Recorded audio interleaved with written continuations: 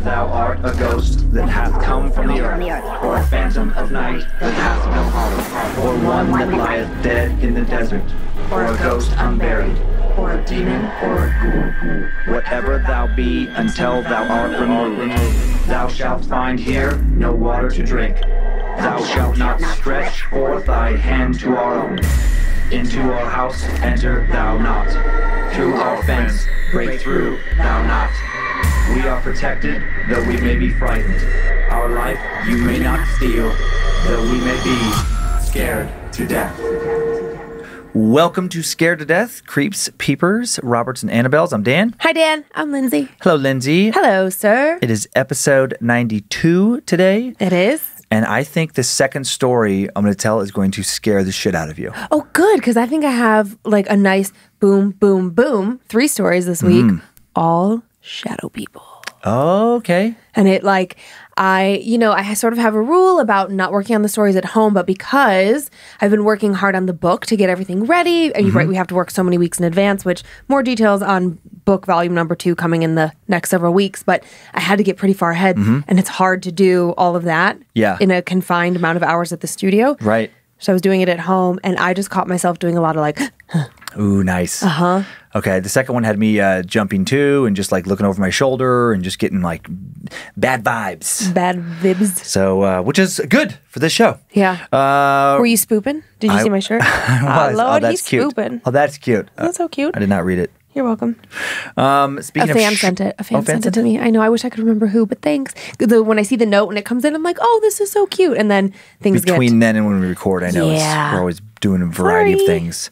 But it's not because we don't care, because we care very much. Yeah. Actually, speaking of that, like our nephew, Emerson, came in here this weekend before recording. He was my sister was in town, and he's a huge fan of Scared to Death. It's so sweet. And he got to sit in your seat and get a picture. And just like him and my sister were just so amazed by all the stuff on the walls and all of the fan, submissions that have been sent in, artwork, occulty objects and everything. Yeah. And my sister just kept saying over and over, this is so cool. This is so cool. It is cool. It is so cool.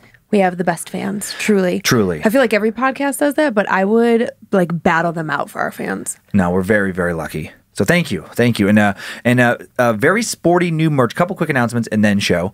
Very sporty new merch in the store at badmagicmerch.com. Scared to Death basketball shorts and a basketball jersey. They are. I was surprised. I didn't know that was coming. I was like, oh, okay, very cool. I flashed back on like my high school self wearing that stuff constantly. Yeah, they're both hilarious and amazing at the same time. I love them. So you can get outdoors and active while staying dark and creepy. And then donation time. Trying something new this month. Instead of doing one big donation, we are spreading around the donation portion of the Bad Magic monthly subscription to 2 charities. Correct. Every month we try to choose, or every year, various charities in various categories. And no year would be complete without us donating to an animal cause. Yay. We are pet lovers. We're donating a total of $14,100, half going to Trinity Stables in Georgia. They run a specialty program called Stable Moments, a weekly mentorship program that utilizes equine-assisted learning to achieve life skills that better prepare foster and adopted kids for healthy transitions into adulthood. So this is awesome. We're actually donating to a child-centric cause as well. Right. For more info, go to trinitystables.net/spring break program. And our second charity is a Vintage Pet Rescue. This is so cute. Yeah, a Rhode Island-based nonprofit committed to rescuing quote-unquote vintage, a.k.a. senior pets from shelters that are, going to die in the shelter or going to be put down. And then they, or they take them over from owners who can no longer care for their pets. Right. I know the head of this charity personally, worked with her for a couple years. Kristen cares so much, like obsessively about these animals. She's like an angel for old dogs. Her and her husband, Mark, and the team at Vintage Pet Rescue give these animals love, attention, and medical care for the last months and sometimes last few years of their lives. For more info, visit vintagepetrescue.org. And I love that they're based in Rhode Island because my second story also set in Rhode Island. Oh. Random coincidence. Well, I'm so glad I could line that up for you. Yeah, thank you. Yeah, very much so. Now let's talk about stories. You said you have 3 stories, and they're all shadow people. That's the theme. I didn't even intend for it to be that way, and it just presented itself. So here we go. I have one short one, one longer one. The short one is first, and it's not. I don't think it's that scary. It is the more you think about it. It's very weird. It plays with the concept of parallel universes that a lot of smart multiverse believing people seem to think exist. And if they do exist, could you slip from one to the next? That's such a scary concept that Yes. I'm not smart enough to wrap my head around. I just cannot quite get it. I mean, theoretically, yes, like at a very basic level, but when you get into the specifics of it, I'm like, I'm not a physicist don't either, know what you're saying right now. I don't know what language you're speaking. I don't know if you have 4 heads. Like, I don't know what the fuck is happening, but it is terrifying to me to think about somebody else literally living another life parallel to mine. Yeah, many versions of you. I'll get into that in the story, but yes, it's very mind warping and scary when you think about like if you could slip from one parallel universe to the next. I just got the chills thinking about it. And then what if you couldn't get back? What if you're in a world that looks so much like ours? What if that's where deja vu comes from? Right? Some people speculate that. Ugh. So it's very X-File-ish. It's called The Man from Taured. Okay. And then the second story involves a woman haunted by a terrible memory of seeing a strange and dangerous man in a Rhode Island amusement park as a young child, then having memories of this man, quotes, stirred back up by her niece. Was this man ever really there as she imagined? Is he still there? And is he actually a man? Like, what is he? It's a very disturbing tale that definitely gave me a lot of chills when I was getting ready. Okay. All right. So are you ready for these stories? I'm ready. Do you want to see my super cute socks? I have like a whole theme today. I'm all like Yeah, black you really and white. do. I know. I made a lot of effort. Wait, let's see. Like, Very cute. And kind of like a retro vibe because of the checkered skirt. I know. And the glasses. And the glasses, the cat-rimmed glasses, a little bit kind of cat-rimmed. Cat eye. Cat eye. Cat eye. Cat rimmed. Whatever. You got the gist. Weirdo. Is it called cat eye glasses? I always heard it as cat-rimmed. Cat eye. Maybe you're thinking horn rimmed glasses? Maybe I am thinking. Maybe I combined the two. You did. You made your own word. I made my own word. You got cat eyes today. Kitty cat glasses. You have horn rims. No setup for this first story. We just jump right in when you're ready. Go. Okay. Time now for the tale of the man from Taured. In 1954, a well-dressed Caucasian man disembarked from a busy flight from France to Japan's Haneda Airport in Tokyo. It was a particularly hot, sticky day. The airport was extremely busy. Just 9 years after a devastating defeat in the Second World War, Japan was in a massive rebuilding mode and floods of people were coming in and out of Tokyo. With so much international travel, the immigration lines were long and slow. After waiting in line for what seemed like hours, and already a little hot and bothered, the man reached the front of the queue and was asked by a customs agent to produce his passport. The man promptly obeyed, handing over a well-worn passport. And when the agent opened it, he immediately raised his eyebrows, shooting the man a confused and suspicious look. The passport stated that it was issued by the nation of Taured. Taured? The agent asked. I don't recall ever hearing the name of that country. Where in the world is this located? In Europe, the man replied, speaking fluent Japanese, along the border of France and Spain. The man's reply didn't ring any bells, so the agent passed the passport to the other, more experienced official beside him and asked if he knew of Taured, believing it must be a small, obscure country he just hadn't come across yet. The second official, however, had also not heard of this country and suggested that such a country did not exist. Who was this guy?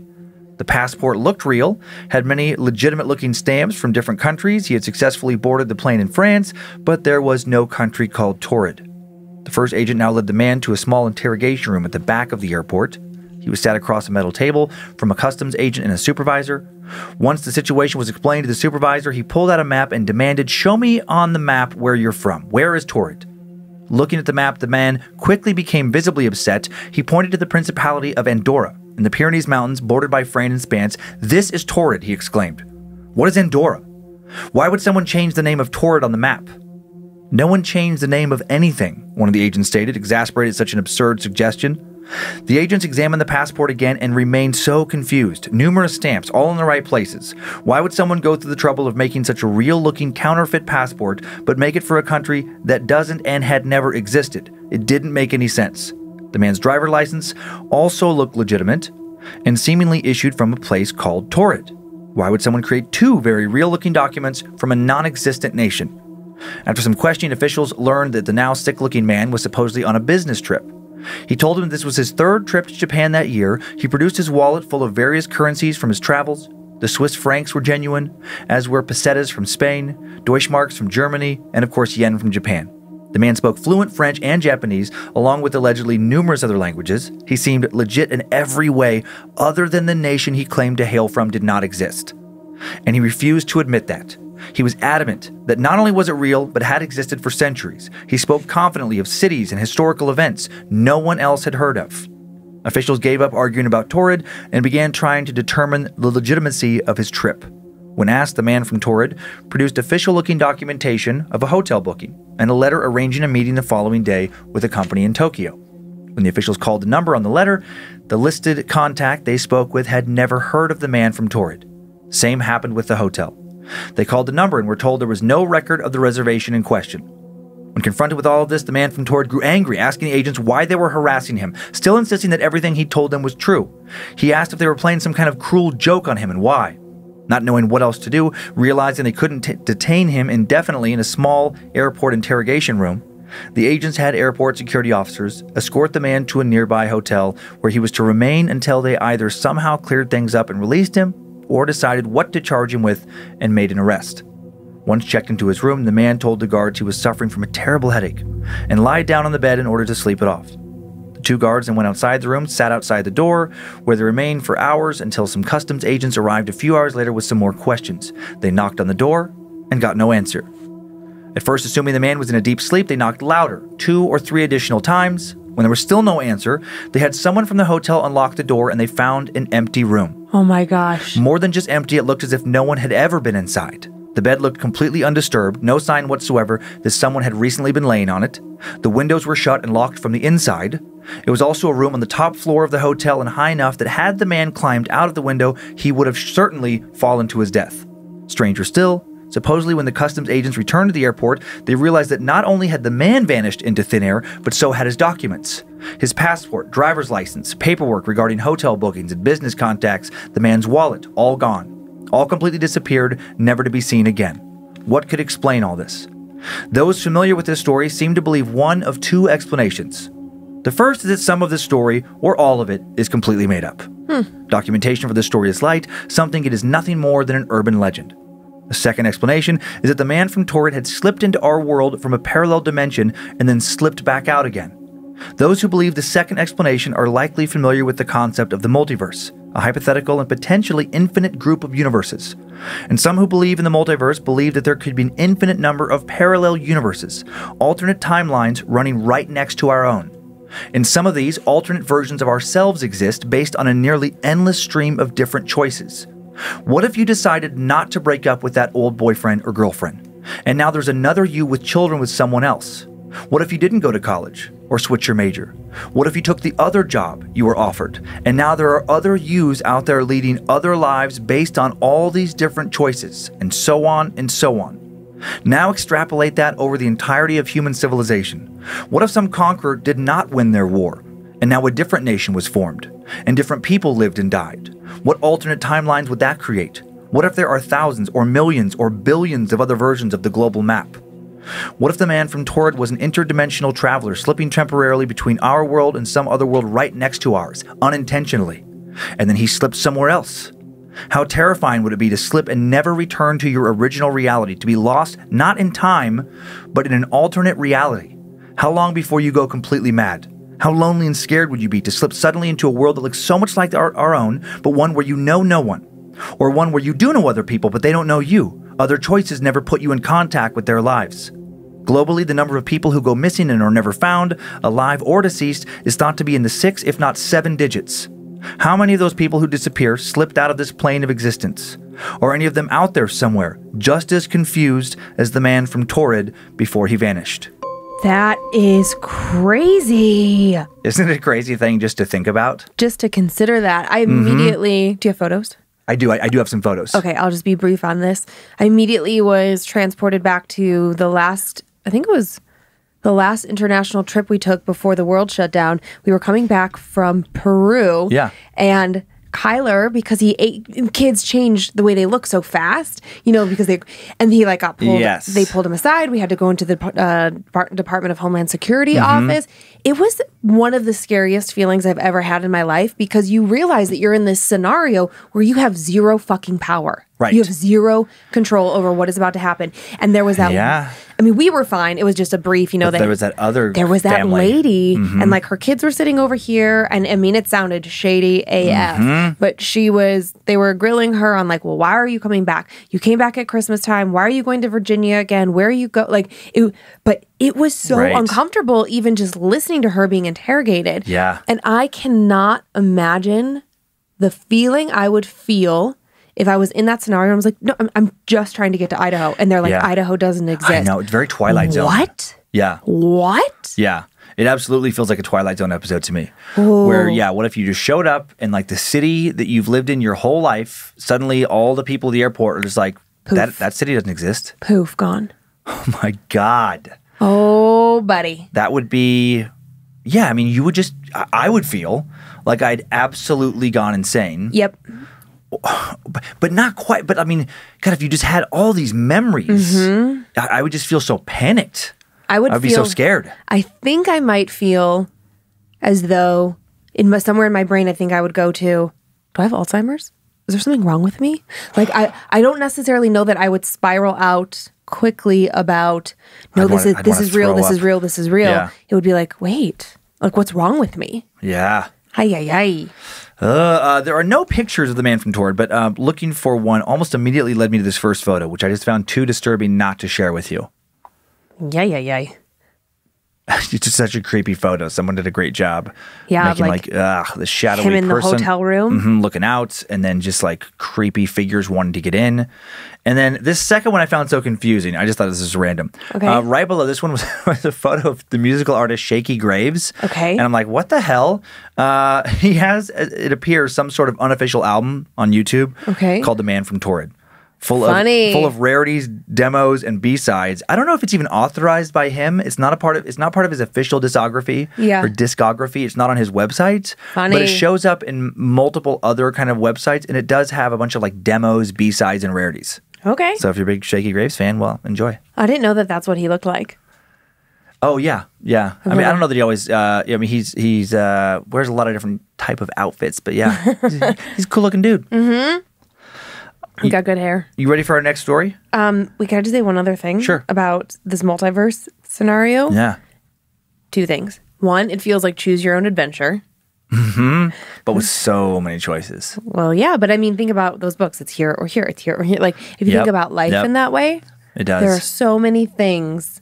You know, like how sometimes you just think like, God, what if I would have done that? But then you can almost feel like you know what your life would have looked like. Yeah. Do you ever have that? Where I can really go far with it. Like, what if I would have gone here instead of here? Yeah. Well, then I would have ended up being this kind of person. And would I have met this friend? Probably not. So I would have been here. And then, but then like I dated this person who's from that state. Would I have run into them? Would I have met? Like, I can go pretty fucking far with it. And there's the big ones. I think about there's the big ones. I think a lot of, especially as you get older, you have these big life moments where you look back. Yeah. And you're like, okay, this person wanted to marry me, but I didn't want to marry them. And like those kind of things. Right. But like maybe I waffled for a second. Like that choice would have set my life in such a different trajectory. Yes. Or it's like I was looking at some, grad schools right after college. It'd be deciding between that and comedy. What if I would have picked and actually entered the program? Wait, I'm sorry. I didn't realize that this was factual. Who else wanted to marry you?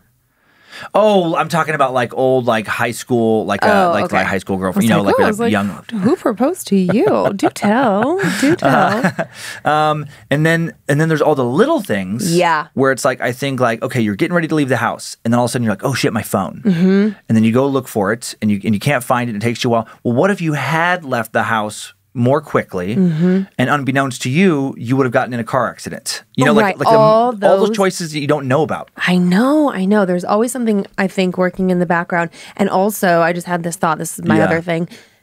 Maybe aliens live in a different plane than us. They slip on over. And they slip over to observe, and then they slip back. Ooh, yeah, there is like alien abductions, like when you just go missing.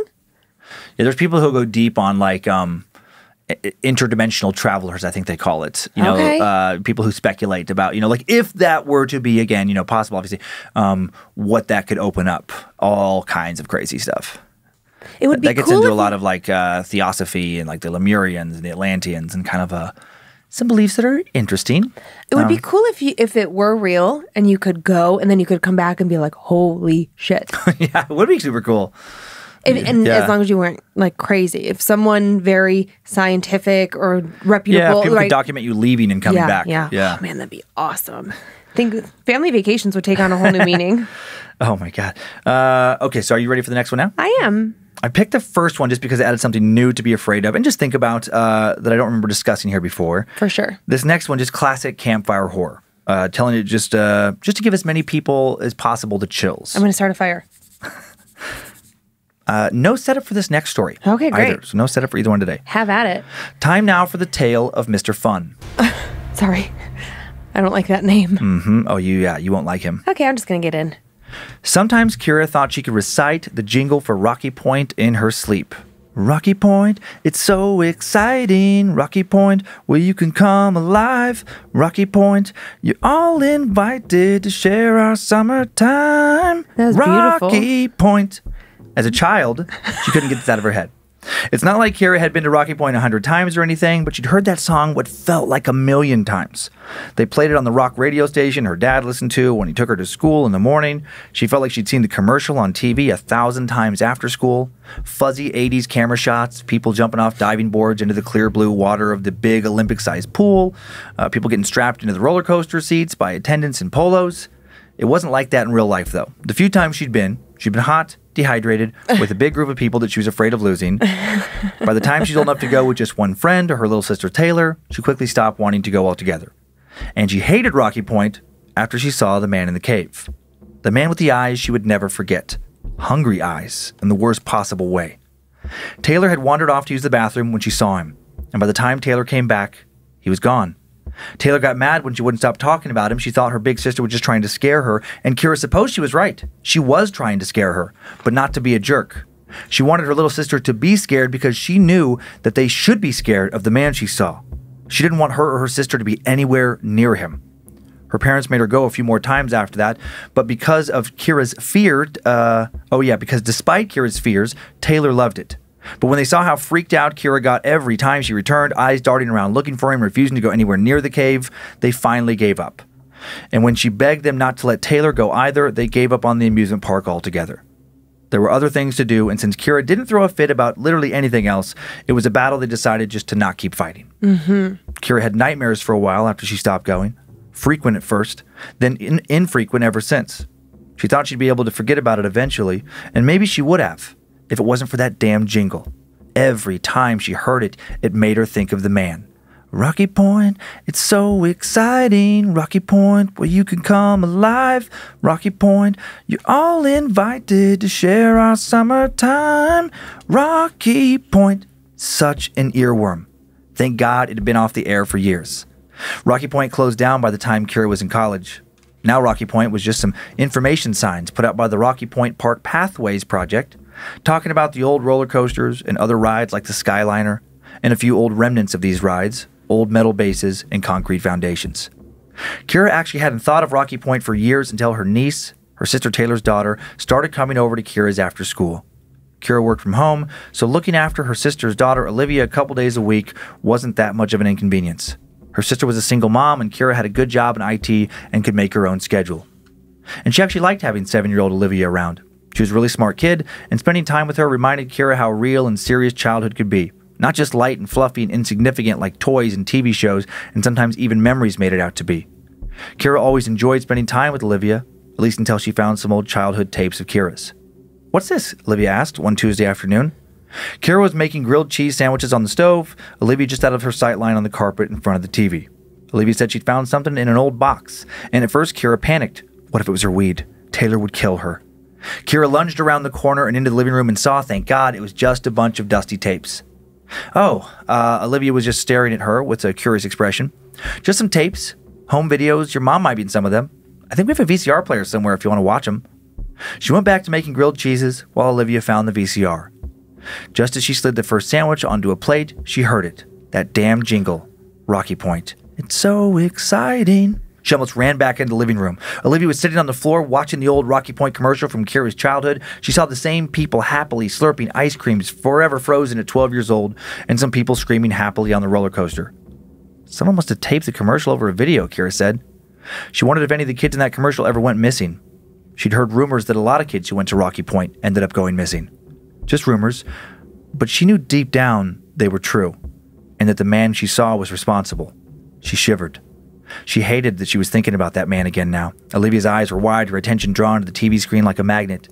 Kira thought she must have taped that stupid commercial over footage of her and Taylor walking around their childhood home pretending to give a tour. Olivia loved seeing the old footage of her mom. All Kira could think about was the cave, the man, the eyes. She knew her old nightmares would be back. Kira tried to focus on just making lunch, and when she was finishing up the second sandwich, she heard it again. The faintest hum.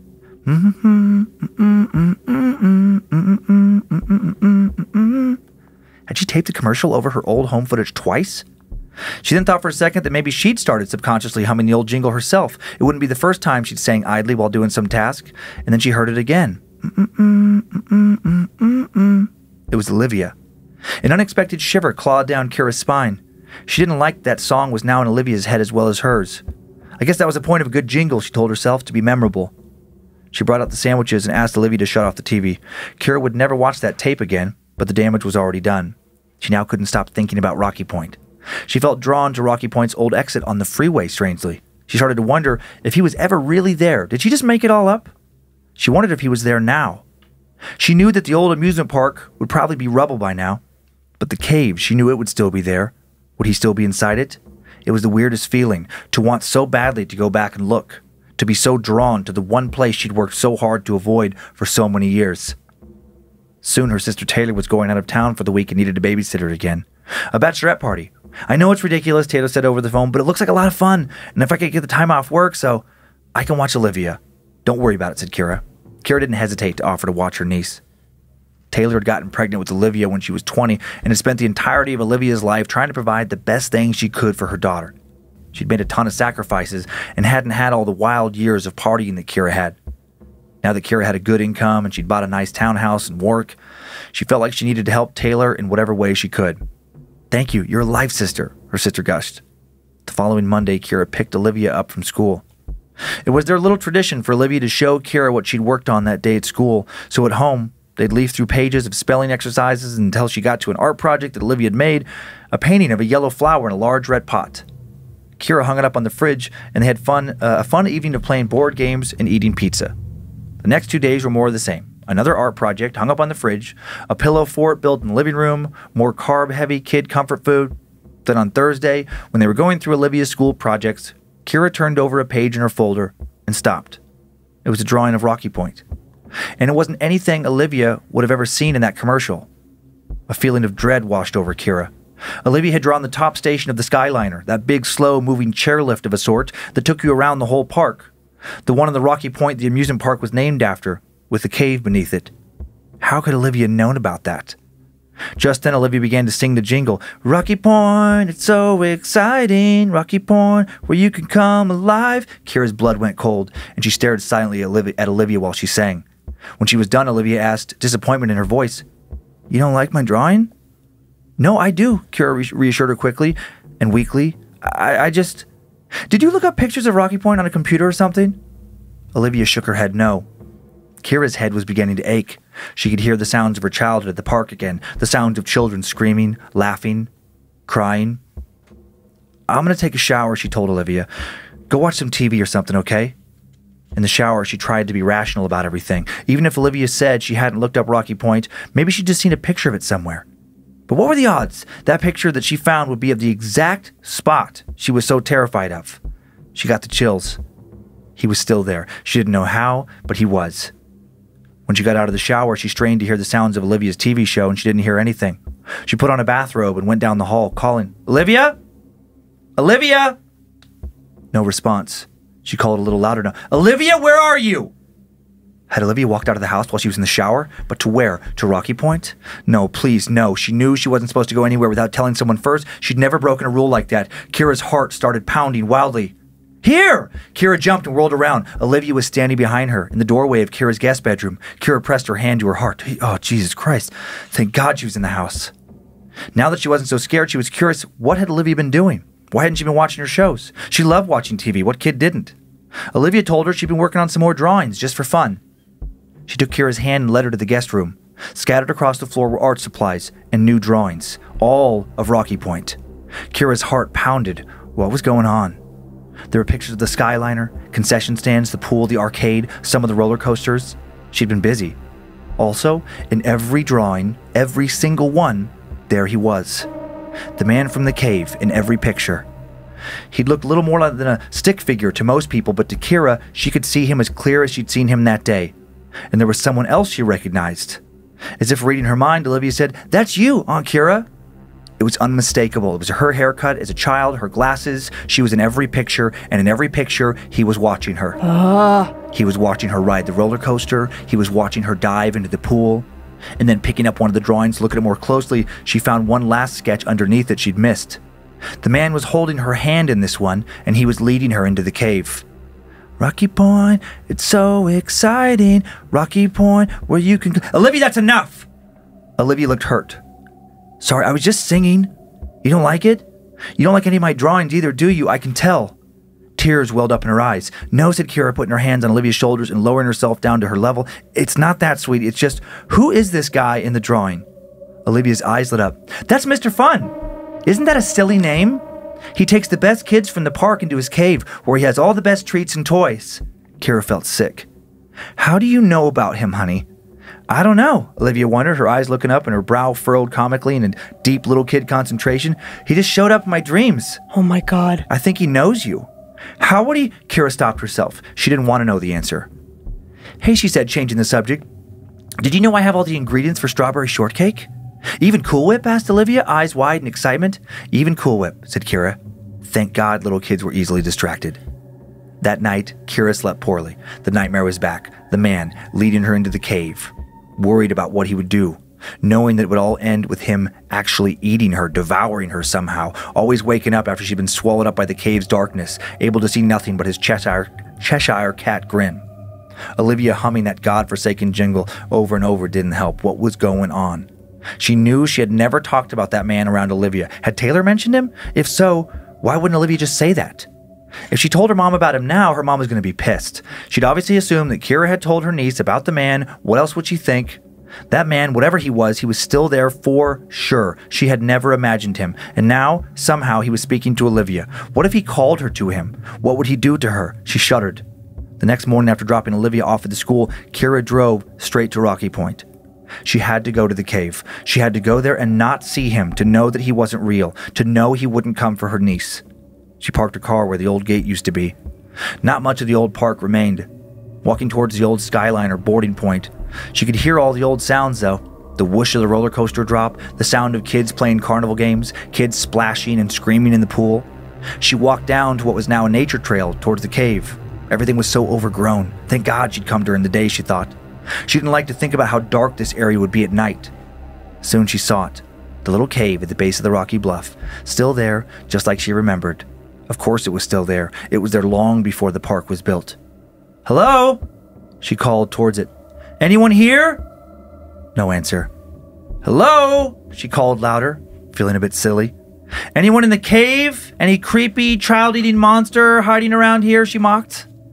She started to laugh at the absurdity of all of it, and then rustling behind her. She spun around in a panic and saw something moving in the brush. A squirrel. She started to laugh now. She'd literally almost had a heart attack because she thought a squirrel was a monster that she had convinced herself used to haunt the amusement park she went to as a kid. A monster that looked like a man with murderous eyes she now worried wanted to eat her and her niece. Oh my God, she said out loud to the squirrel. For a second there I thought you were Mr. Fun. And then she turned around and about had a heart attack again. Fuck! There he was. Oh my God, standing in front of the cave, clear as day. Hello, Kira, he said. I've missed you. What? No, she said, beginning to tremble. No, you're not real. Oh, I'm very real, he said.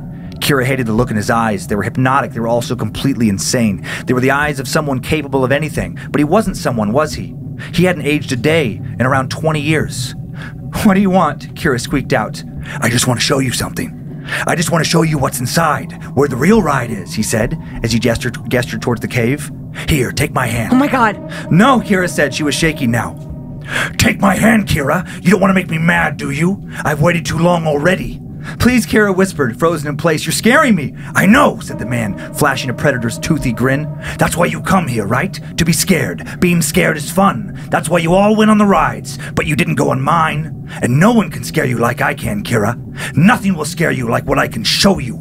Once you see what can be, nothing else will matter. Mr. Fun now grabbed her wrist and started to pull her towards the cave. Kira's paralysis broke and she screamed and dug in her heels. She scrambled and tried to rip away from his grip, but he was too strong. He was steadily dragging her towards the mouth of the cave now as she kicked at the ground and screamed for help. Then, maybe 10 feet from the cave's entrance, she heard another voice. Hey, are you okay? She spun around to see a young, athletically built guy in runner's gear sprinting towards her, and then she fell to the ground. She looked back towards where Mr. Fun was, and no one was there, at least not right in front of her. But in the cave up ahead, she saw those eyes again, just like she'd seen when she was 13. The jogger was now kneeling beside her, helping her up. "Are you okay?" he asked, looking freaked out himself. "Looked like something was dragging you," he added. "Something was," she said, backing away from the cave. "Something inside there," she pointed. "Something evil." She continued, warning him, "Don't ever come here alone again." She quickly thanked the guy who was backing away from the cave himself now, and then she ran back to her car, but not before she took a second to examine her tracks in the dirt. She had clearly been dragged. No one could have made those marks she'd made in the dirt alone. He's real. Whatever the fuck he is, he's real. Her wrist ached from where he grabbed her. Kira drove home and took that old tape with a jingle on it, threw it in the trash, and then immediately took the trash out to the dumpster and threw it in there. She did the same with all of Olivia's pictures as well. Her sister Taylor came home the next day, and Kira made her promise to never go to the nature park where the old Rocky Point amusement park once stood. And don't let Olivia go. Taylor was so annoyed, just like she was when she was a kid. But just like her parents, she gave in to Kira's demands because it was the only crazy thing her sister demanded, and she was so adamant about it. Olivia still hums that jingle sometimes. Kira's nightmares have returned a lot more frequently than they were before. In her sleep, she seems doomed to walk into that cave over and over again and not come back out. When she wakes up from those terrible dreams, she almost always wakes up with that damn song in her head. "Rocky Point, it's so exciting. Rocky Point, where you can come alive. Rocky Point, you're all invited to share our summertime. Once you see what can be, nothing else will matter." That was not nice. That was not nice at all. I got an extra jump. I didn't expect that of you. Eek. Creepy, right? I hate you, Joe. Rocky Point, you're all invited to share our summertime. Rocky Point. Nice touch, Joe. That was good. Well played. Okay, Eek. that was okay. Wow. Okay. So before we talk, a couple photos that'll make it even creepier, I think. Okay. So first one, this is an old photo of Rocky Point Amusement Park, Warwick, Rhode Island, before it closed in 1994. This place first opened in 1847. It was there for a long time. And then this next one is remnants of the old lower Skyliner station. So this is where like you would get off. Oh, I get it. Okay. And then this first one, this is the cave below the old Skyliner station. Oh. And then right up above those rocks, that Rocky Point, are remnants of the old Skyliner station. This final picture.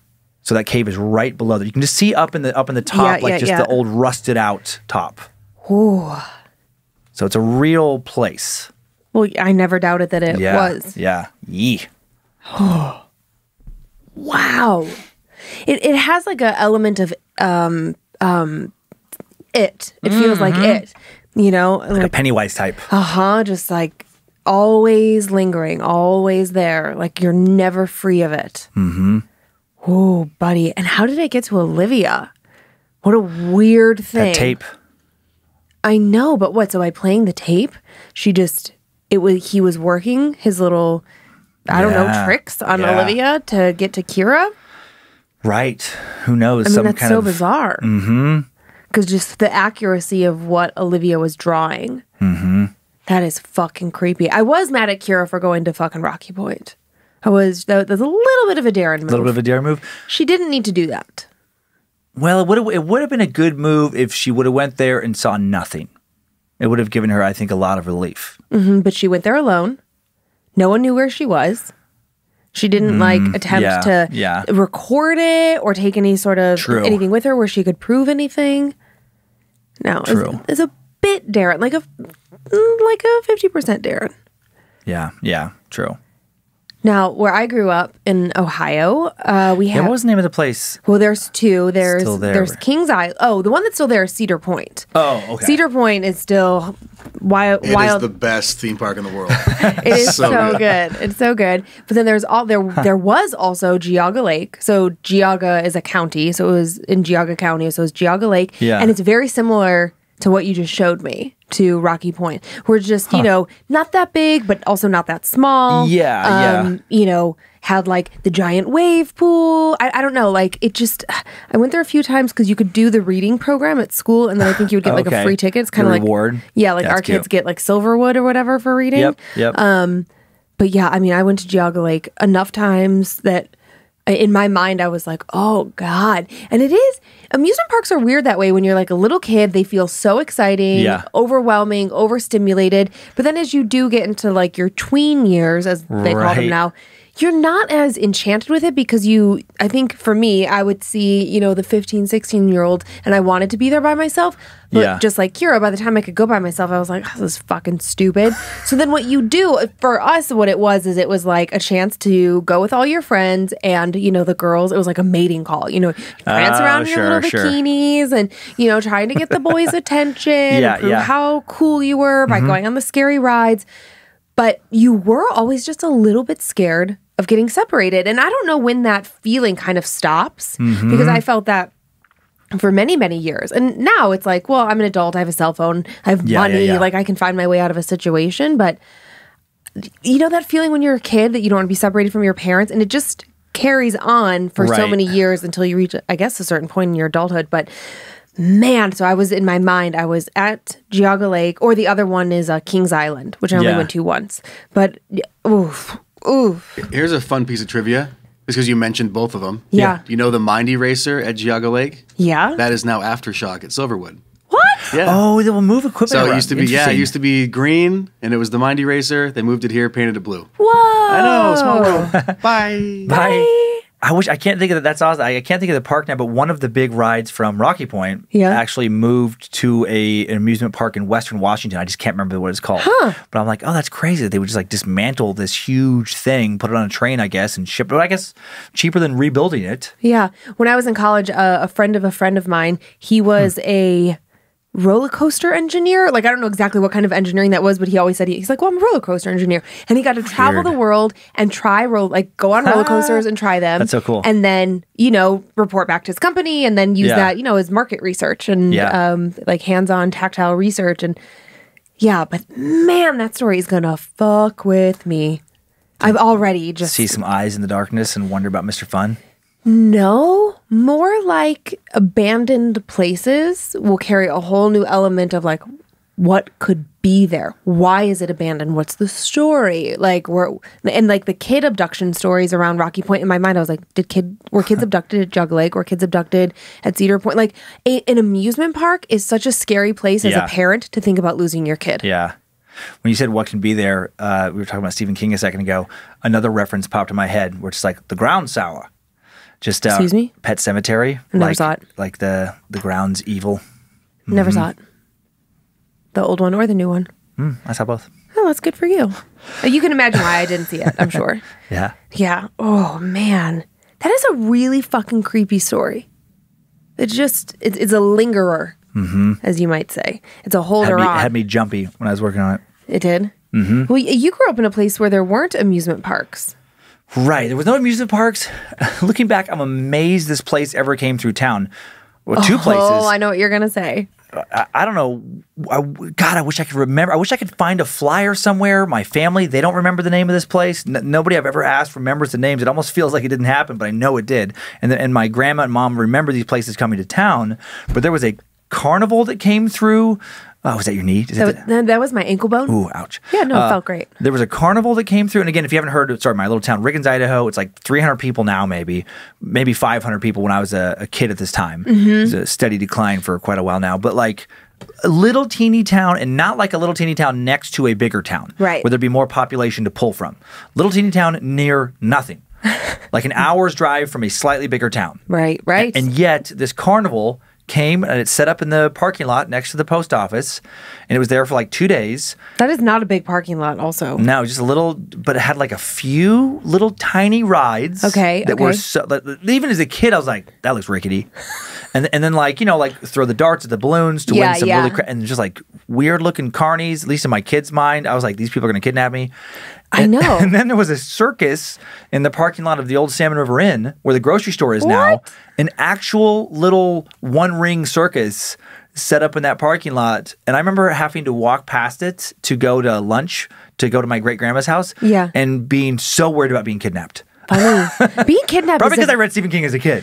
Well, also being kidnapped is a very real fear. Right. But I'm like, the circus is coming through town. And they're just going to fucking grab me and move along. And then my parents will never find me. Yeah, and even as a little kid, I'm like, why the fuck is a circus in Riggins? I know, that's what I'm not supposed to have a circus here. What kind of animals did they have? I don't even remember, but I just There remember were no it was animals, so it was just people? low rent. They might have actually had like one elephant. That poor elephant. I can't remember like that part of it clearly, but I'm like, but yeah, it felt, both of those things felt so creepy. Just like, there's not enough people here.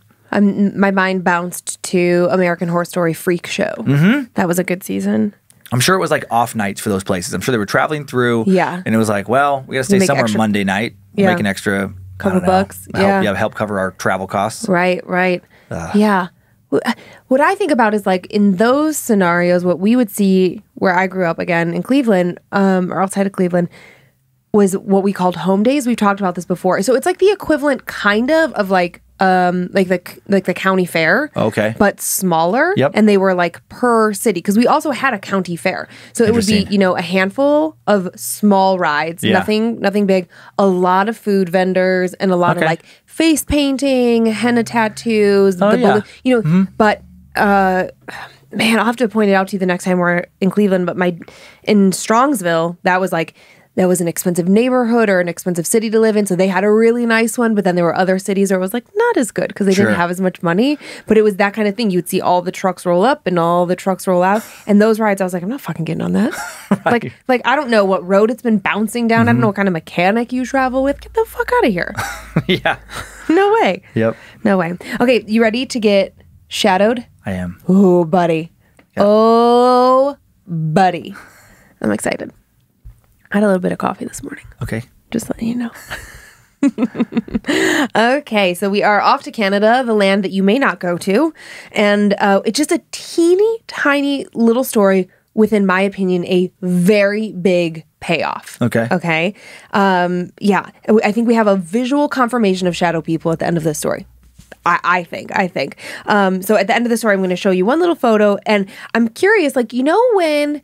I love how I say that every week. You know how you notice your own weird idiosyncrasies? I say, I'm curious if. Has anybody else picked up on that? It's so obnoxious. I hadn't. Oh, well, I find it very annoying. I wonder, you know how when your phone will randomly take photos, like you press too many buttons as what if you randomly caught something on your phone? What would you do? Like, would you try and figure out like where it happened? Would you go back there? Would you try to recreate it? Like, Yeah, I guess it depends on what it was, but yeah, possibly something like some paranormal-ish, photo. I would want to know where it came from. okay. Well, what if it was in our house? That's super creepy. Like if you don't remember, like it couldn't be a pocket dial type photo. Yeah. Because it would just take a picture of your pockets. That would be extremely creepy if like you remember taking these photos and you remember taking these other photos, and in between those sets of photos, there was a picture you did not remember taking that had some creepy entity on it. I have so many blurry photos. Like I'm trying to take a picture of the dogs, but then I get distracted and I look over here and then my finger hits it and I end up with a blurry picture of the hallway. I don't have those. Oh, I have loads of them, probably because I'm so spazzy. And all I can think is that if all of a sudden there was something, I would like have all the protection tools out. There would be so many Yeah. salt lines. I would be smoke cleansing everything. Like I would be losing my shit. Okay. I gotta hope that doesn't happen then. Well, or maybe super fun. Or maybe. Hey, Dan and Lynze. I've been a longtime fan of Dan's comedy, and once he's allowed back in Canada and COVID's contained, I look forward to a live show. I love Time Suck and Scared to Death. Lynze and Dan equal adorable relationship goals. Oh, that's nice. That's so sweet. I'm a true creeper, and I think you'll love this. Okay, on to my story. This is actually a story and a photo from a friend I have their permission to share about the shadow people in her home. She and her family lived in a beautiful old farmhouse, and from time to time, they would all occasionally catch glimpses of shadows out of the corners of their eyes. They would enter the kitchen to find cupboards open and feel a presence in certain areas of their home. My friend says that the shadow people were never malevolent and never tried to interact. She would even speak to them, and they all cohabitated in a beautiful century home quite happily. One day, my friend's daughter was sitting on the bed in the master bedroom. She was playing with her new digital camera, snapping random photos all around the room and down the hallway. after taking a picture of the empty hallway, she was shocked to see that on the screen there was a clear silhouette of a shadow entity, much taller than any member of the household, almost the height of the ceiling. She looked up again, and the hallway was still completely empty. I've attached the picture. Since she told me about this many years ago, I've been fascinated with it. I'm grateful when she said it was okay to share it with you all. Stay spoopy, S. S, thank you. Okay, Joe, let's see that picture. And what? Oh, wow. I was not expecting it to be that vivid. Uh-huh. That just gave me the chills. I was expecting, a lot of times they say like, oh, I caught this ghost in this photo. I know. And I see it and I'm disappointed 99.9% of the time. Same. And so I expected like a little wispy, smoky blur Right. and they're reading into it. But that I can't just even look looks at it. like a fucking dude. That looks like a giant fucking dude. So like again, wearing like a cloak or something. Again, that is creepy. Again, to just give you context. Young girl, master bedroom, new digital camera, fucking around with it, taking pictures, bedroom, hallway. When she takes the picture, she knows there's no one in the hallway, right? Right. She's just messing with it like the way that kids play with any new toy. It's so unnatural, the shape. I know. Then she goes in the, she's whatever on her digital camera, thumbing over, I remember the 4-way cross, da, da, da, da, da, da. She's like, what the fuck? She goes back in the hallway just to make sure, still no one there. Yeah, that's because it's like, How do you deny that? I know. I can't look. Because I would think like, well, maybe it's like a thumb, like when somebody's thumb gets over like the lens, or it's just like some artifact in the camera, like a digital camera. They can carry over previous things. Yeah, but that just I've seen gone? No, it's zoomed in. I've seen plenty of like digital art that looks like an old executioner type robe, but it's just that's such a specific odd shape to be like a digital error. I do not care for that. Wow, that's really disturbing. It really, really is. Man. Okay, thanks, Joe. No more. Right? That was way better than I expected. I know. Oh, and just by the way, if you're a new listener, like photos from these episodes, they get posted to at Scared to Death podcast on Instagram or Facebook. I thought you were going to say, in case you're a new listener, I'm only banned from Canada. Well, that also. You could just look. Because I do get messages like, I see messages come through like, why is Dan not allowed in Canada? Yeah, he got a DUI. That I talked about on an old stand-up album. I know. Hear this. What's the track called? Do you remember? Like Too many Pinky tracks. Thumbs or something? Like Power Slide? Power Slide, maybe? Power Slide. It is a very funny story in retrospect. Terrible decision. Terrible. Don't drink and drive. No, but yeah. But so Dan can't go to Canada. Soon, I think. It's the longest ban. Like 7 years or something? No, it's 13 years. Oh, it's 13 years? 13-year ban. And I think we have to get an... Which is insane. But I mean, okay, I made the mistake, but that's a long time. I think we have to get an immigration lawyer to clear it all up, too. Or just wait 2 more years. Okay, well, I guess we'll go to Banff in 2 years. See you there. I would really love to go to Lake Lucille. I'd love to go to Toronto. You can go. Well, the point is to share these memories together. Yeah. Okay. I feel like the fans would be really disappointed if I went to Canada without you after all this Canada talk. Okay. So I'm going to follow up that little story with, again, another kind of smaller story, but then we have a really nice, big, chunky one at the end. Now, this story definitely has a tragic overtone. There's a big loss in here. It's really sad. But it has us revisiting that idea that kids are more open to the spirit world than maybe we are. Mm-hmm. And I've read this story several times over, and I just cannot figure out how this fan, Danielle, who sends in this story, how she could have known what she did unless she was visited by the spirit. I can't. So it'll be interesting to hear your take, if you think, well, maybe this got said or that, whatever.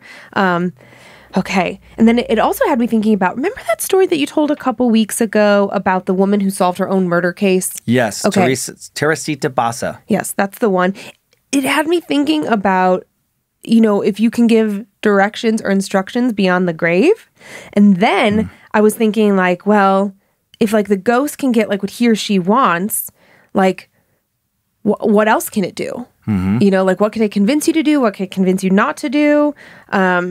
If a ghost gives you instructions and then you do it, do they then have more for you? Like Teresita, she once her case was solved, right? Then she was gone. Away. Yeah. But what if this is so ridiculous. I imagined a queue of ghosts, and they're like, all right, okay, she did that for you, cool. And then it's like giving a referral. Yeah. She'll do that for you. That's funny. Okay, let's hear from Danielle. Hey, Suckmaster and Queen of the Suck, Dan and Lynze. Longtime time sucker, new listener to Scared to Death. Thank you. Because I am the most chicken shit person I know.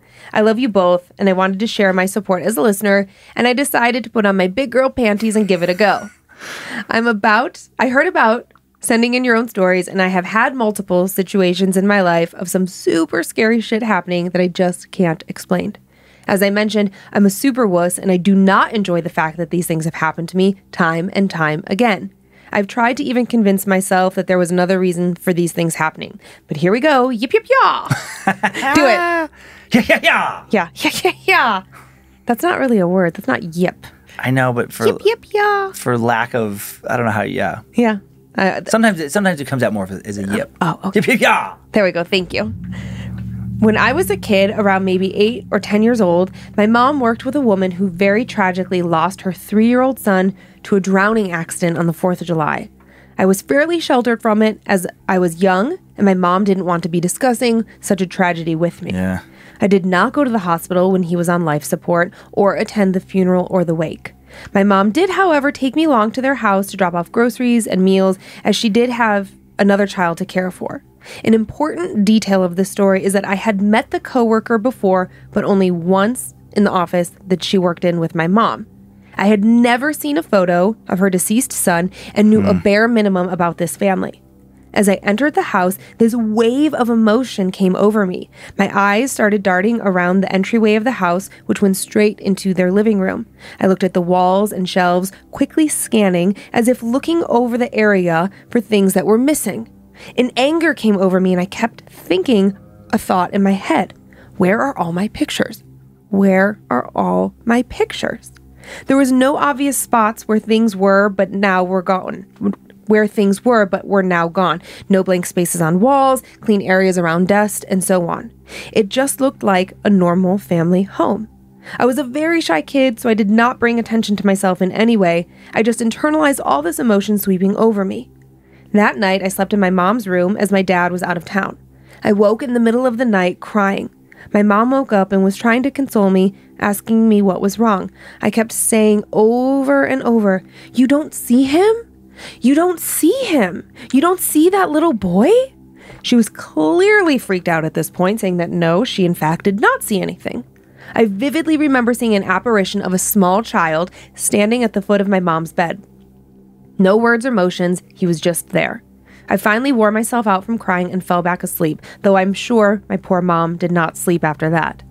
When I woke up in the morning, my mom came to me right away and asked what the hell happened last night. And I right away said, "Where are all of his pictures, Mom?" My mom's jaw just dropped. She put it all together. I didn't know if she had mentioned it right away or if some time had passed, but she did ask the mother if she had taken down her son's photos. The mother shared that her husband couldn't stand to be reminded of their loss, and that yes, they had taken down all the photos of their son in the house. I do not think my mom told her what happened just due to the sensitivity of it all, but told her that it may be important to maybe have him remembered by having a few photos up. I did have a few more experiences with the little boy as I grew up. The mother was pregnant with a baby girl shortly after he passed, and I became the babysitter for the family. While babysitting once, the little girl, once she was off coloring on a bench, and her other brother was clear across the room playing video games. She kept shrugging her shoulders as if to say, "Stop it," to her older brother. After watching her do this multiple times, I informed her he was clear across the room. She looked a little embarrassed and simply said, "Oh." Soon after that, she informed her aunt and her mom that she often sees a little boy in the house. So, yep, that's my story. I've tried to find ways to explain it, but I just can't. Thank you for the time and effort you put into all the shows. Stay scared, Danielle. Thanks, Danielle. Yeah. Weird. It is weird just to have like her and then this other little kid, like verify like what she's seen, and then some type of communication between her and this spirit of this kid she never met. I like that he was pissed. He's like, hey. Yeah, remember me. Well, and what I think about that too is that he passed when he was 3. That's such a childlike behavior. Like, look at me. What about me? What about me? Like, where's my picture? Where's my stuff? Little kids are so self-centered that it just kind of clicked in my brain that like, oh yeah, Like, of course. I mean, we'd all be sad. Like, if I died right now and you took down the photos of me in our house, that would be in my rational, non-ghost brain. Yeah. Like, I would get it. You know, it's painful. It's sad. You don't need to be reminded every day. But a little kid doesn't get that. So if ghosts have the same kind of rationale or reasoning, rationale. Thank you. Yeah, rationale as us, then he would be pissed because he's just a little 3-year-old baby. I know that's just a weird thing to think about. That if you die, you can hang around like as some type of apparition. Yeah. What that would be like if you do that as like a toddler, where you're just so confused. You're probably so scared. You're all alone. Right. I mean, potentially. I don't know if you're hanging out with other things or. Yeah. Yeah. That reminds me of like so many horror movies where like it makes sense, like the motive where it's like, there's the ghost of a child or something, and then the ghost gets angry because it is confused. It doesn't like that there's new people in the house, and then starts acting out, and then like kind of like the whole poltergeist activity. Yeah. There's like a weird logic to it where of course the spirit is acting out if that spirit exists in that sense because it doesn't know what's happening. It is angry irrationally, like a kid is angry irrationally, but exaggerated like because of the circumstances. Fit. Yeah, like a little meltdown. Ugh.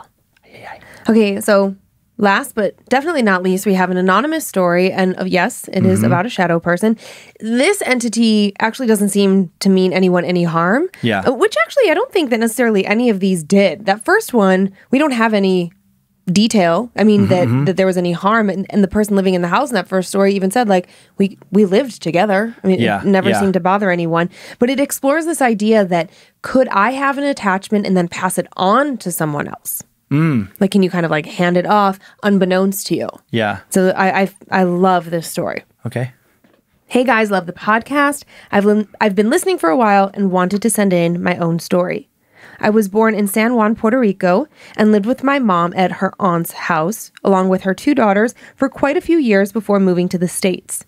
I was about 4 or 5 years old at the time, but I remember always thinking that my aunt's house was haunted, though this was my normal. Specifically, the doors would open and close by themselves, and weirdly, the couches seemed to constantly be moving and screeching and scratching across the floor.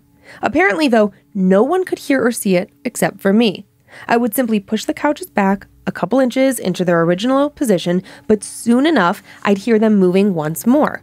Every time I said something about it, I was dismissed with a simple laugh or a lame excuse because, of course, as a kid, your credibility is often lost due to your age and it's blamed on your imagination.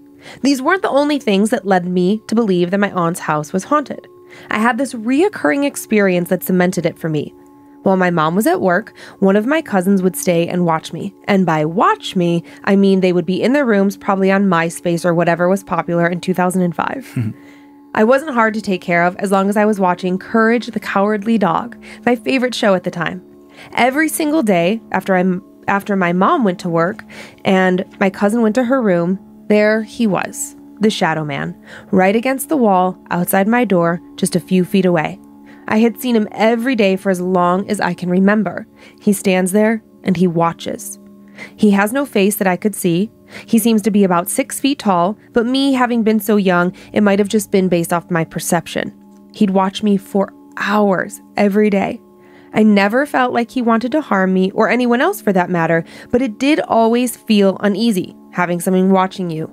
Nonetheless, very rarely, there would also be a little kid kind of peeking at me. He would peer around the corner of the door frame to my room that I shared with my mom. I would spot him out of my peripheral, and if I looked fast enough, I could see him sort of hiding behind the wall again, as if he was scared or getting caught, or maybe even playing a one-sided game of hide-and-go-seek. But the man was my main concern. 4-year-old me had a bit of an attitude. I'd get irritated that he wouldn't stop staring at me, and I would even get more irritated that I had to get up off my bed, walk a couple of feet, and close the door to make him go away. To me, this felt like a chore. And each time I did this, it's as if he wanted to be petty right back at me, because once I'd sit back down, he'd somehow turn off my TV, making me groan.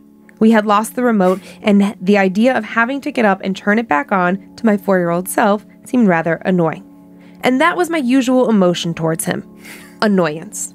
I was never paranoid because of him, or scared, or had trouble sleeping. I simply remember just being annoyed. He'd be gone by the time my mom came home from work, but I still dreaded the next day when she would have to leave again, and I looked forward to the days that she was home because he wouldn't show up as much. And if he did, of course, she'd be nowhere in sight, vanishing once more when my mom would come back, but he liked to make his presence known to me. I thought this would change once my aunt came to visit, and I told her about the strange noises and movements with the couches. Seeing the shadow man was one thing, but I just wanted someone else to believe me about the damn couches. That was starting to really frustrate me. My mom seemed to be getting tired of my stories and told my aunt to just ignore me. That same night, we had all gone to bed. My aunt decided to stay up a bit later. I was feeling pretty restless that night and stayed up as well, just lying in my bed in the dark, letting my imagination run wild. My aunt came knocking on the bedroom door, not waiting until we answered, and instead peeked her head inside and whispered to my mom, "Are you still awake?" My mom, a light sleeper, was annoyed that her sister was waking her up this late at night. When she asked her what she wanted, my aunt whispered back, "She was right." My mom, still half asleep, asked what she was talking about, to which my aunt said, "The couches. She was right. I heard it." My mom just rolled her eyes, annoyed that she'd been woken up to what she believed was nonsense, and mumbled, "Just take her with you." And with that, I stayed up late with my aunt, feeling a little bit of triumph. We never talked about it again. All of this when I was 8. The same thing over and over, every day like clockwork, up until the point that my mom started questioning why I kept closing the door. I never told her, knowing there'd be no point if she didn't believe me about everything else, even with my aunt as a witness. The day before our flight to the United States, he appeared to me one last time, right outside my door, staring at me as usual. This time, I felt sort of a wave of sadness overcome me. I don't know if those were his emotions or mine. A part of me was weirdly going to miss him. I didn't close the door this time. I just let him stand there, watching over me. I glanced over at him, as I often would, and it caught me off guard to see him move this time. He raised his hand up, a pretty normal-looking hand, oddly enough, and waved at me, as if saying goodbye. I never saw him again after that. The years passed, and I thought I was clear of anything paranormal. Since I moved out of that house, I had had no new experiences. That is until one day after school, I was in the car with my stepdad. After a long silence, he spoke. "So, your mom told me not to tell you this, but she saw a shadow walk into your room." And instantly, like a flipped switch, all the memories I had put behind me came flooding back. Even still, I kept my cool and replied nonchalantly, him? Yeah, he's my buddy." My stepdad laughed, not knowing that there was some truth behind my banter. Curiosity got the best of me, and when I got home, I ratted out my stepdad. I asked my mom about it, and she gave my dad the "really" look, to which he shrugged, also intrigued. She went on to explain to me that while she was in her bedroom the other day, my room is right next to hers, she saw what she thought was me walking by into my bedroom. She called out, asking if I was already home from school, but no reply. Confused, she went to check my room, only to find it was empty. Maybe her mind was playing tricks on her, so she shrugged it off, not thinking much of it, until it happened again. And again, and again, and again, until we moved. I then proceeded to tell her what I had experienced at her aunt's house all those years ago. My mom told me that sometimes it's not the house that's haunted, it's the person. Not exactly what I wanted to hear, but it did make sense. She then shared with me a story from when I was a toddler. I would often stand and stare at a wall, sometimes babbling at it. Once I learned how to talk, I would have conversations with this said wall. This made me wonder if I had been with my shadow man all along, if I had always seen him, if he had always been there, and if he still was. Was that why I was never scared of him? Because I had spent my whole childhood with him. Was I conditioned not to fear him? She continued to tell me how she used to be sensitive to the supernatural as well. In her teen years, a shadow man would appear in her room. However, unlike me, she was terrified. Was it because he appeared to her later in life? She said she would wrap herself up in her blankets for protection, eventually falling asleep. It didn't last long for my mom. Her mother was religious, and while I don't know all the details, I do know she lit some special candles while saying a specific prayer, and he simply went away. It immediately made me wonder if he had ever actually left her, or had he somehow attached himself to me. My mom stopped seeing him years ago, thankfully. I don't see him either, but sometimes I get that weird, overwhelming sensation that he's right outside my door, waiting to watch me once more. I live alone with my cat, and I keep the door open to let her roam around as she pleases. Whenever I wake up from my deep sleep, and I mean I'm so deep of a sleeper I need like 6 alarms and have even slept through an earthquake, I always jolt awake in a panic. I glance right outside my door expecting to see him once more. I'm never able to go back to sleep until that feeling dissipates, until I'm certain he has left. Who knows, maybe I'm just paranoid, but for some reason, I'm someone who can fall easily asleep after scary movies and stories and even my own imagination. But I find it hard to believe that sometimes it's my own head messing with me. They say ignorance is bliss, but sometimes not knowing is far more scary. My mind was going to like the weirdest place when I was thinking about like this thing, multiple generations, kind of like attaching and moving on to the next person. Yeah. And then just like lingering around. Like, what if they're like, okay, like super weird thought. Okay, bring it on. But what if somebody dies. Yeah. And then like they're in the ghost plane. And then some kind of like ghost administrators are like, okay, you can't move on to the next plane, which is like the good place you want to be until you can get somebody from this family to like go put some flowers on your tombstone. And so this thing is hanging around, but it's just like, it doesn't quite have the power to just ask, like, could you please just put some flowers so I can just leave you people alone? like the enormity of that frustration. If just like for decades, you're like, oh, all I can do is like hang around this door and just watch. Right, I can't go in, I can't go past. If I could just figure out how to say what I want to say, I could finally leave these people. Yeah, like some that weird, is funny. Yeah, I just had a very random thought pop in my head. But I do wonder, I'm like, why let's say it's real and there are these shadowy entities that can attach themselves to people. Why would an entity like that hang around a family for so long? Why would it hang around anywhere? It's just such a weird thought that I don't know. I just hadn't had in a while. Like what is the point? What's it doing? What's it gaining? Okay, well maybe it's not gaining anything, but maybe it is a former relative. Maybe it's an ancestor. Just watching over them. Because this person... There's nothing scary with that one. No, they say... I mean, to me, the scary part of it is that we just don't know what it is, right? Correct. The fear of the unknown, and like they're saying, like, they don't have an answer, Because even now as an adult, she's saying, sometimes I feel like he's still there, and I don't see him anymore. Just like her mom stopped seeing him eventually as well. It's like... If this person were to have children, would that child then see it as well?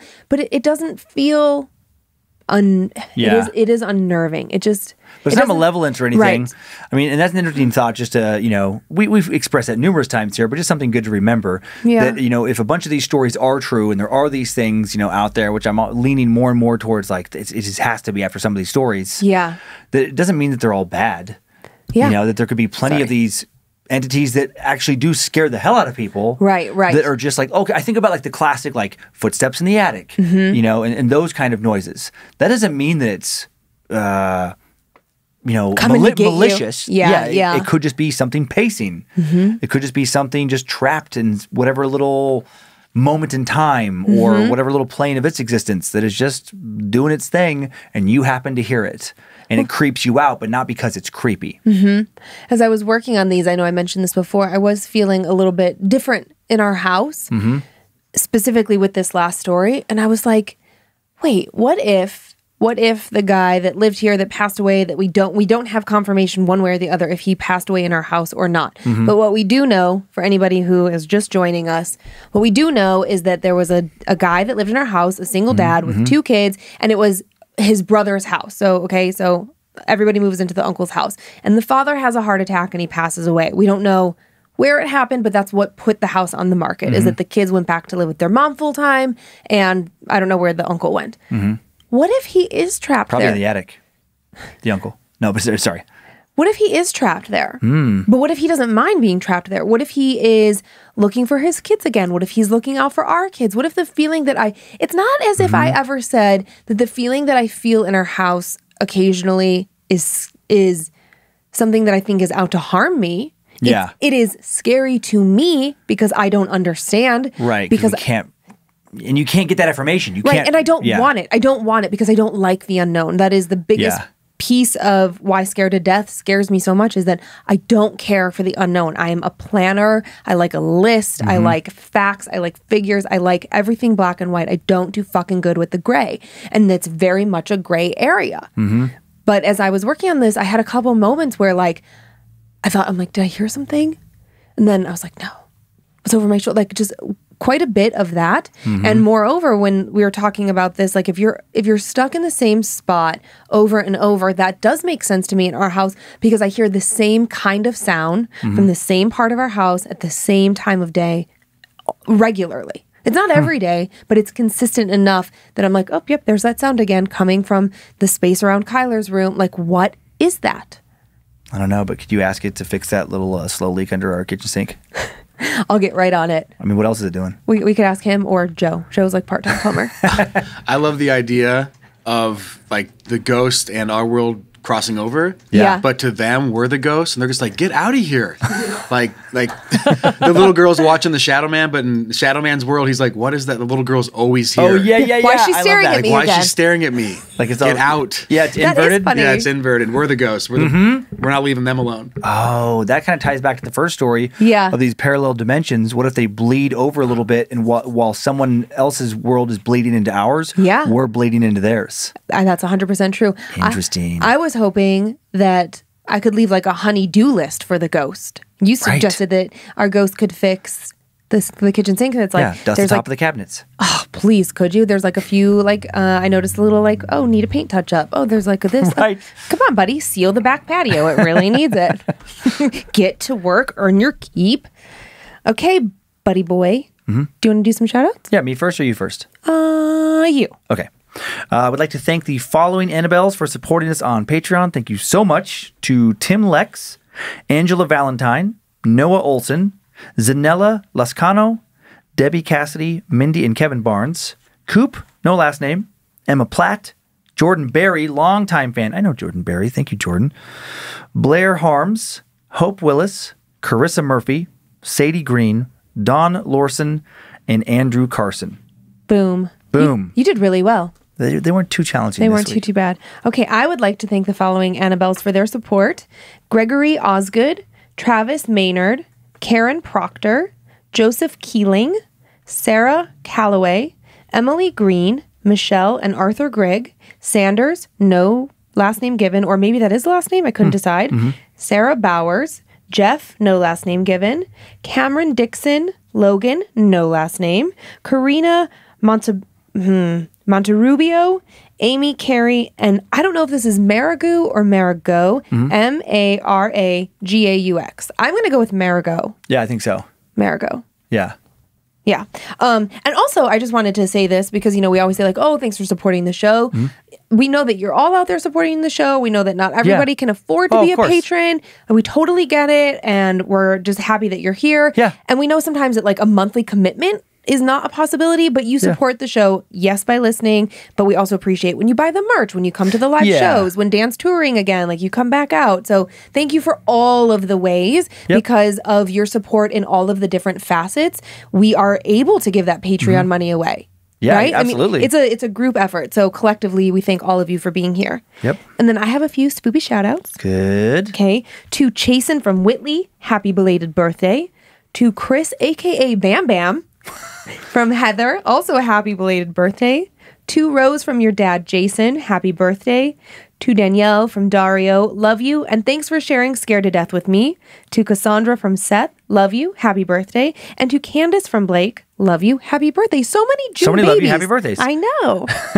And that is all for today. Thank you for continuing to send in your personal tales of terror to my story at scaredtodeathpodcast.com. You can email us for everything else, info@scaredtodeathpodcast.com. Thanks to Logan Keith on social media and doing the badmagicmerch.com designs, store at badmagicproductions.com for customer service. Thanks to Joe Paisley for producing and directing today, Zach Cohen for custom soundbed creation, Heather Rylander for organizing the My Story emails, and thanks to Sarah Finch for finding the basis of the first story, and Sophie Evans for pointing me towards the second. Subscribe to Bad Magic Productions on YouTube, follow us on Facebook and Instagram if you want more content and to see the pictures from the show at Scared to Death Podcast. And go to the private Facebook group Creeps and Peepers for horror lovers. Thanks to Liz Hernandez for moderating that. And if you don't want to hear more ads, if you want bonus episodes, a merch discount, the This Looks Awesome horror movie viewing party and review and more, check out our Patreon. And most importantly, enjoy your nightmares, Creeps and Peepers. Hope you were scared to death.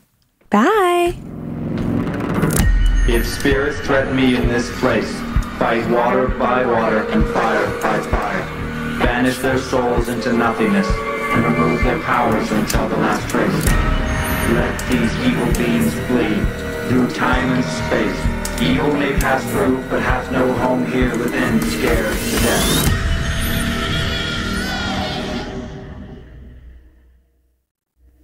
Mad Magic Productions.